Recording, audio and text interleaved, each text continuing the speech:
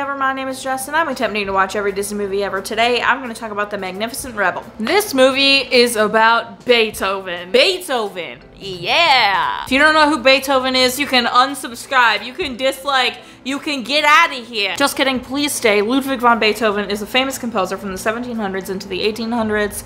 He wrote Moonlight Sonata and Für Elise and his 9th Symphony and 5th Symphony and a lot of music that everyone really knows today. Bum bum bum bum. Bum bum bum bum.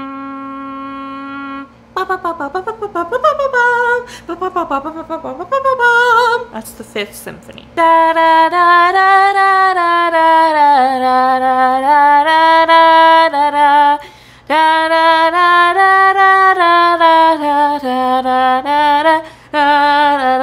That's the 9th Symphony. That's Für Elise.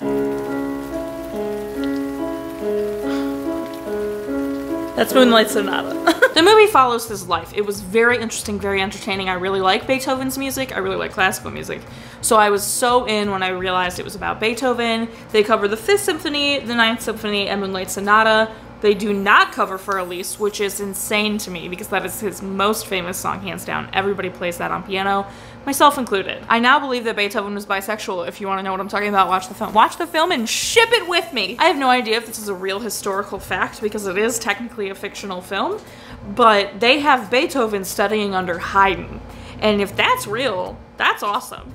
They both were amazing composers. I had no idea Haydn was that much older than Beethoven. You know, you just kind of assume they all happened at the same time, but that's not true at all. There are very awkward and unnecessary voiceovers in the film. They're really there to help the passage of time over his life, but they're completely unnecessary. We can tell visually that there's going to be a passage of time as he's writing, or the dissolves, or what have you. We do not need the random voiceover. They also have a shot where he is stationary and then starts walking, and it's obvious that it was supposed to be edited while he was already walking, and they didn't do that. I was most excited to see how they would tackle Beethoven going deaf, because Beethoven slowly went deaf, but he still wrote music while he was deaf. He wrote his entire 9th Symphony while he was deaf. They did a great job, I think. They showed the progression of him slowly going deaf. They used sound and visuals, and they really tackled and, I think, accomplished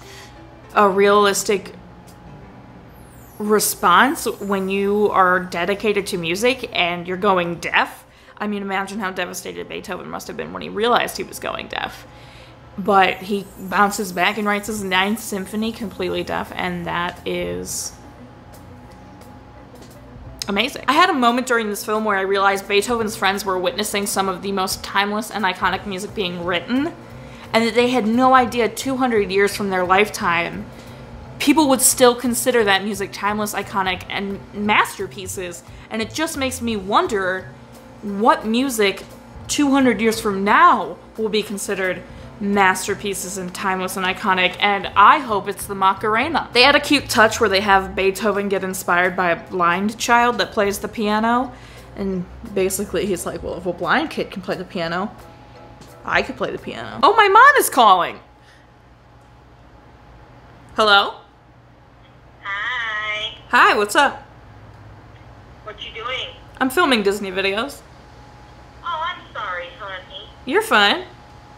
I just wanted to call and say sorry if I haven't been, you know, attentive to my baby girl. You're silly. And I love you so very much, and I can't wait to see you next week. I can't wait to see you next week. I'm proud of you. Aw, Mom. I love you. I love you, girlie. I love you most. I'll talk to you soon.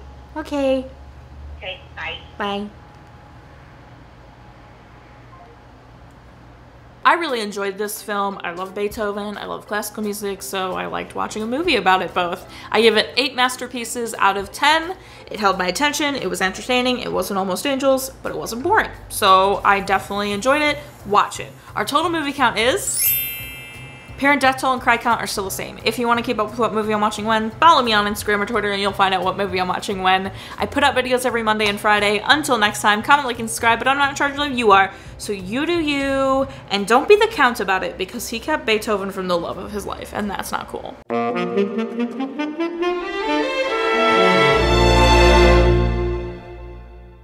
Dala tu cuerpo alegría Macarena, que tu cuerpo es para dar la alegría y cosas buenas. Come on, it's time!